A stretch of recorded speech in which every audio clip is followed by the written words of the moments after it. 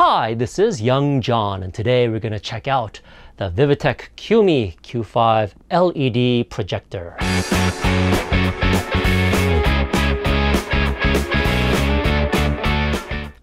Tiny little thing.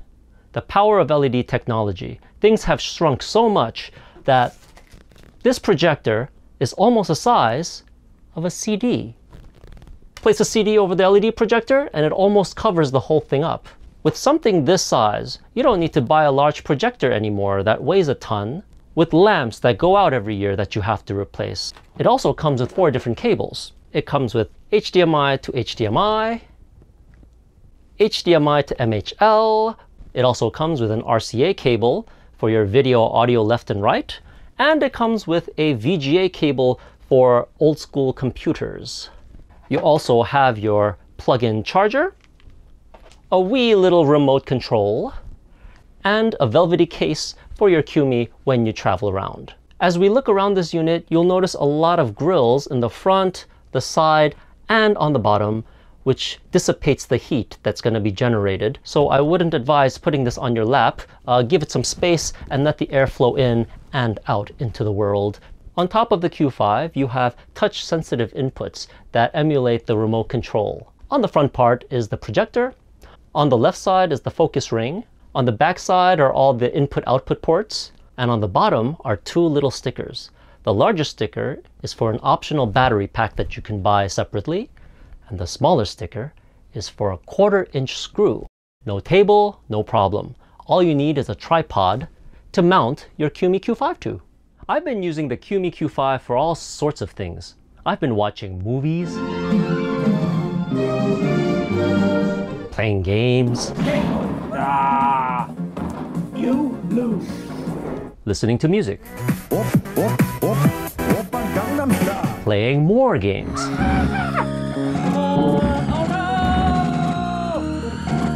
Dude, I lost.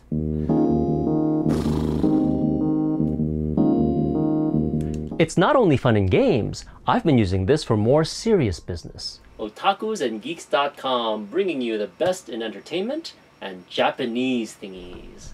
But all this is easy for the Q5 because you're using a computer which is doing most of the work and it's sending a video feed right into the Qumi. The real magic is the software applications built into it. You know what that means? It means you don't have to lug around the computer anymore.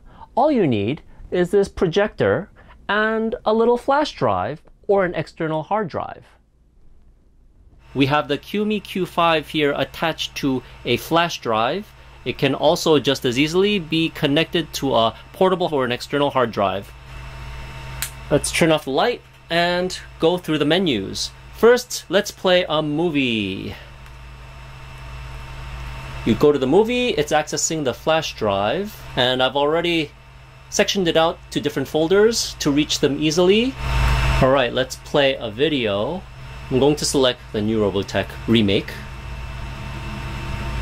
It's loading.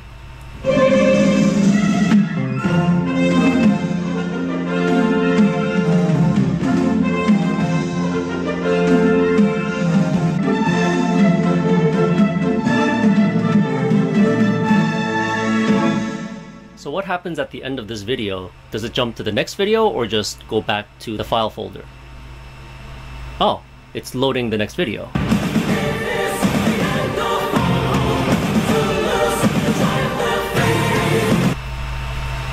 Okay, so that is the video player, and I want to see if it can play something other than MP4s or MOVs. Let's play an FLV file, see what happens. Okay, so it plays FLV files too.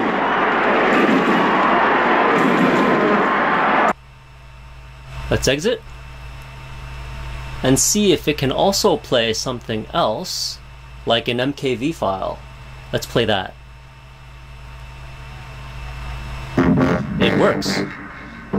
So in addition to MP4s and MOVs, it also plays MKVs and FLV files, which are flash videos.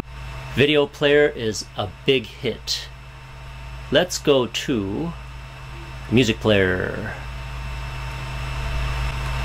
Go to my music, and play an MP3.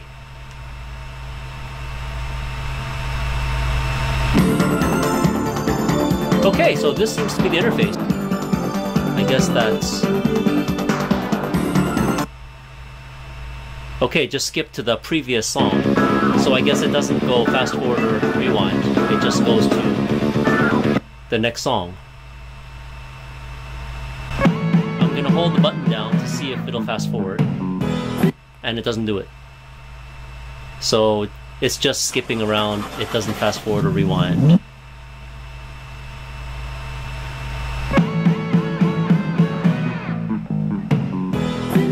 What is this? A pair of headphones. Let's see what this does. Okay, this is left, right channel only, and stereo channel. So maybe this is single play. This looks like shuffle. Looks like repeat once, and I guess this is repeat all. Alright, excellent.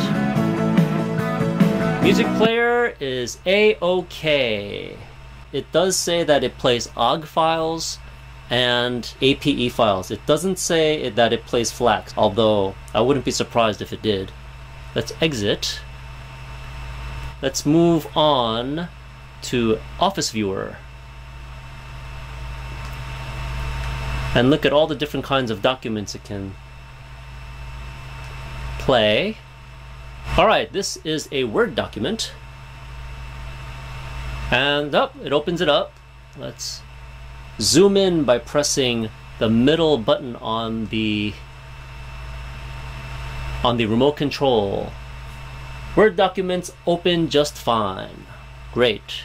Let's exit and test out a PowerPoint slide. otakusandgeeks.com. I'm gonna go to the next page. This is a 2-page PowerPoint that I just made quickly. I put in a text box and an image of yours truly, and it renders the fonts okay too. If you see the second line there, it's a serif font in Times New Roman, and the first line is in Arial, which is the default. So, yep, PowerPoint works just fine. Let's exit and take a look at something else. Spreadsheet. Now in this spreadsheet, I put in a couple of... Oh, it's really tiny. Let's zoom in by pressing that middle button again. Zoom in, not out. Okay. So I put in a number for an assumed wage, and I made some calculations to get the per hour wage, the in time, the out time, and it seems to work just fine. And the rates by hour, the 1.5 time overtime, I did a formula for time and a half and 2 times overtime. So formulas seem to work just fine. Excellent. Spreadsheet works great. Let's do a PDF test. And this is of the Qumi Q5 manual that came along with our Qumi unit. Let's find something interesting and zoom in. This is interesting. Alright, let's zoom in. Zoomed in and rendered.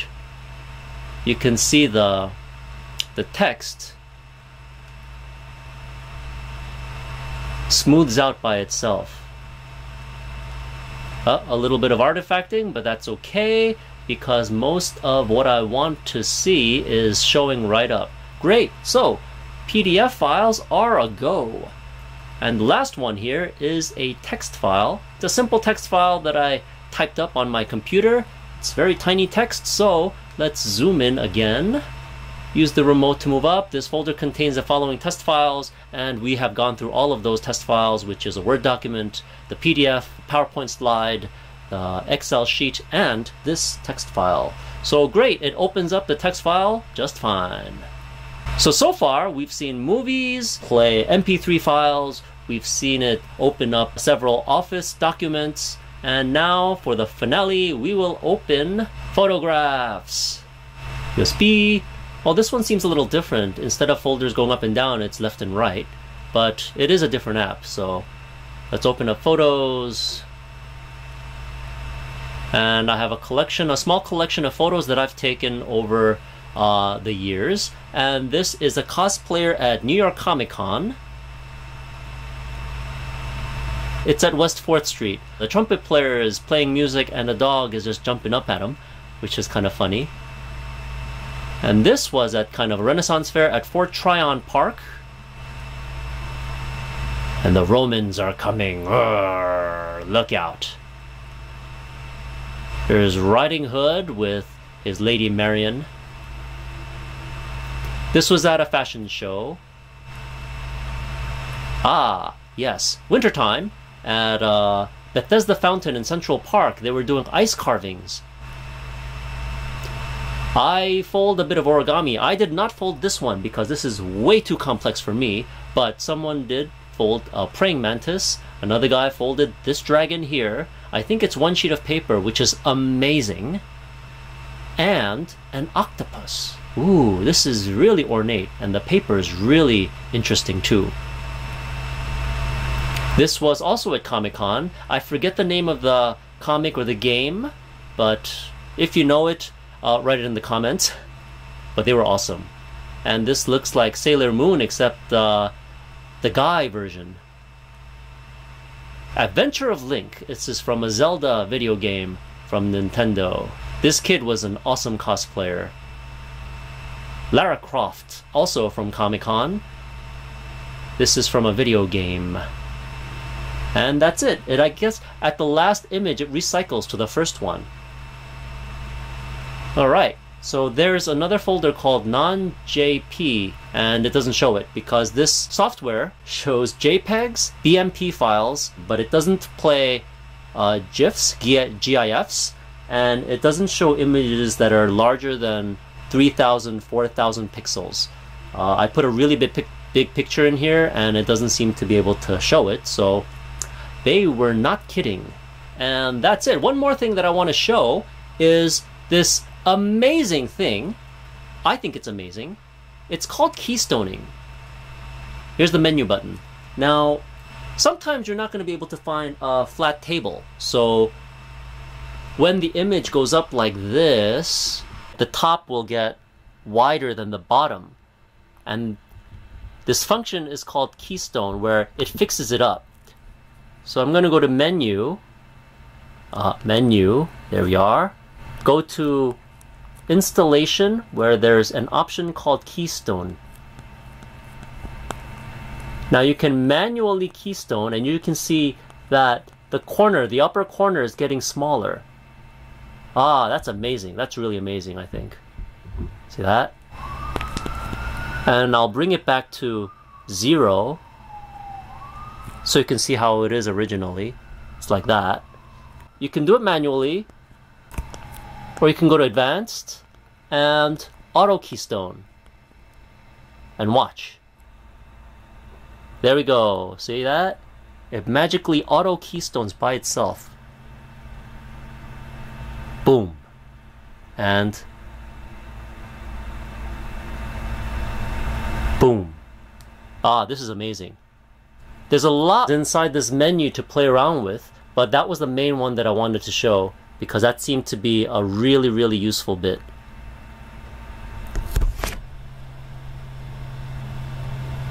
Boom.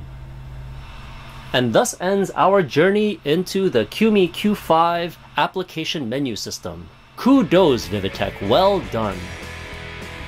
The Vivitek Qumi Q5 is small, lightweight, and extremely bright for its size. Sure, it might be on the expensive side and run a little hot and make a bit of noise, but this is definitely worth looking into for something so small to offer so much in terms of applications and what it can do.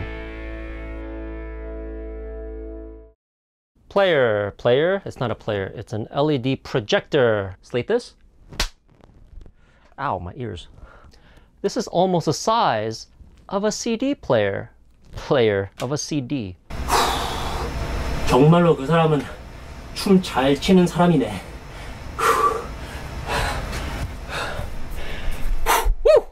This is young Jeohn in conjunction with otakusandgeeks.com, bringing you the Vivitek Qumi Q5 projector.